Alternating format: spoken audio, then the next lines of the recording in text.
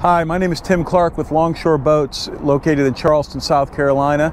We're on a very sunny day here in Charleston today, and today I want to talk about how to use an anchor windlass properly. Now, right now we're on a boat that's equipped with a Longshore 700 Pro, and there's some misconceptions, so let me try to take you through how to use an anchor windlass. So on this particular boat, underneath the hatch here is the actual windlass system. And this component here is the anchor windlass. This is called the painter, and this is to retain the anchor in case the chain were to release or the windlass was to release. And then of course we have a Roca anchor here on this one, and Rockness are very good anchors for soft mud and sand. They dig down deep, so we like those anchors a lot. And then we also have the all-important Longshore tool, which we'll talk about in just a minute, and this has a receiver right here. Now this boat is equipped with a anchor windlass switch here and then one back at the helm. We're going to primarily use this one up here just to demonstrate how to use the anchor windlass. So the most important thing to realize about a windlass is that they are not an automatic anchoring system. In other words, they need us to supervise, or adult supervision, when using this. So what we want to make sure is that the anchor is paying out smoothly, and then also when we're retrieving it. And the number one culprit to an anchor not deploying properly or coming in is the rode. Now down in your anchor locker is piled up on this boat about 250 feet of chain and line, and every once in a while when you're bringing it in, you want to make sure that that is being packed evenly, and the way to do that is just to reach your hand in and push it down and make sure it's even.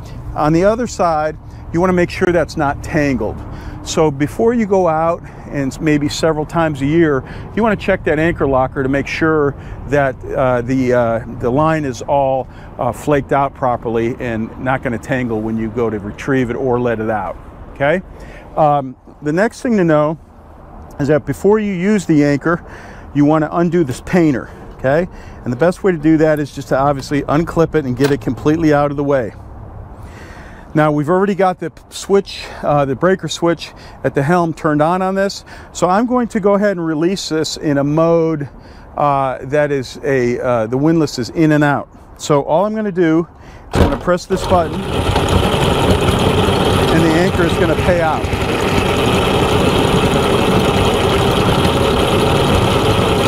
Okay, it's going to get to the rope, etc., and then you'll be anchored. Now, when we talk about anchoring a boat, the general rule is you want 7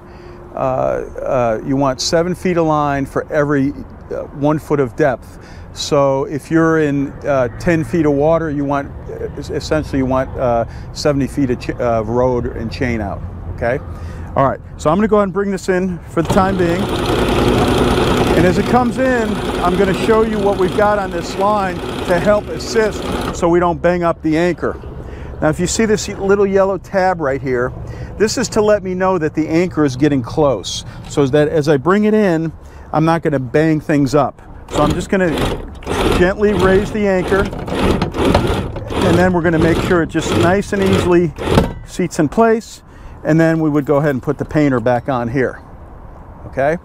The other mode that we have is to go ahead and just let the anchor free fall. In order to use that feature on this particular windlass, you're going to see this little pull release. So what I'm going to do is I'm going to pull this out, and you're going to see this brass pin pop up. Okay, so now what we are in is called a free fall mode. So when I go to let this anchor, you're going to see this cap unwind, which will allow the gypsy to free spool, and the anchor will just drop. So here we go on this.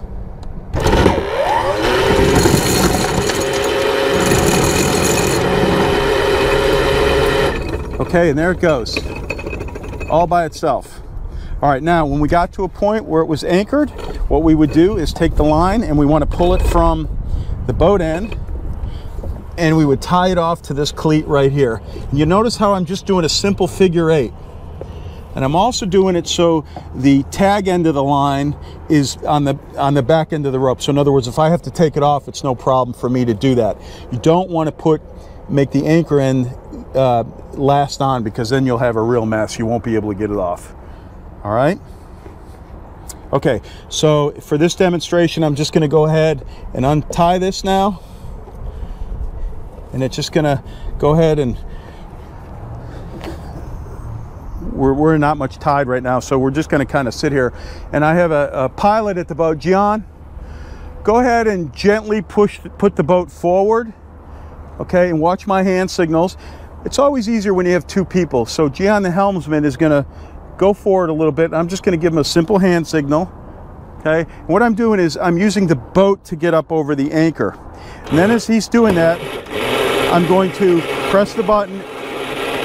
The Windlass and Gypsy are going to engage and start bringing the line in. Okay, hold that right there. Okay, I'm going to stop so you can hear me, but you want the anchor line directly straight down when you go to pull it all the way up. And what that does is it releases, makes the anchor easier to release. So here I go.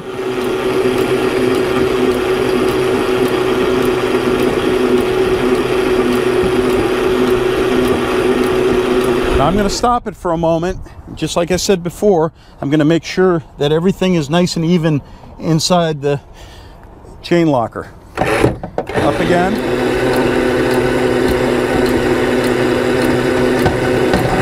Here comes our chain.